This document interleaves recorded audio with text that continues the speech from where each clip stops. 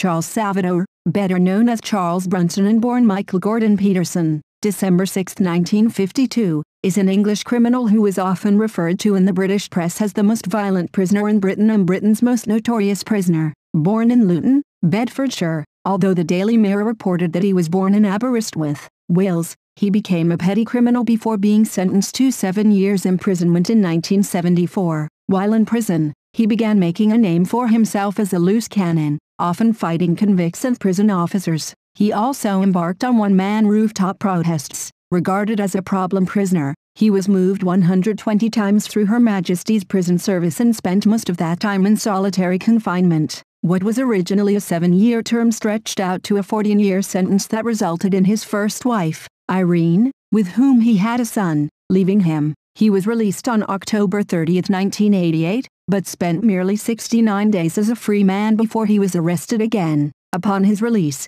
he began a bare-knuckle boxing career in the East End of London. His promoter thought he needed a more suitable name and suggested he change it to Charles Bronson. He was returned to prison for planning another robbery and continued to be a difficult inmate, instigating numerous hostage situations. While in prison in 2001, he married his second wife, Fatima Sarah Rehman, a Bangladeshi-born divorcee who inspired him to convert to Islam and take the name of Charles Ali Ahmad. This second marriage lasted 4 years before he divorced Rehman and renounced Islam. In 2014 he announced that he was changing his name again, this time to Charles Salvador, in a mark of respect to one of his favorite artists and to distance himself from his existing reputation.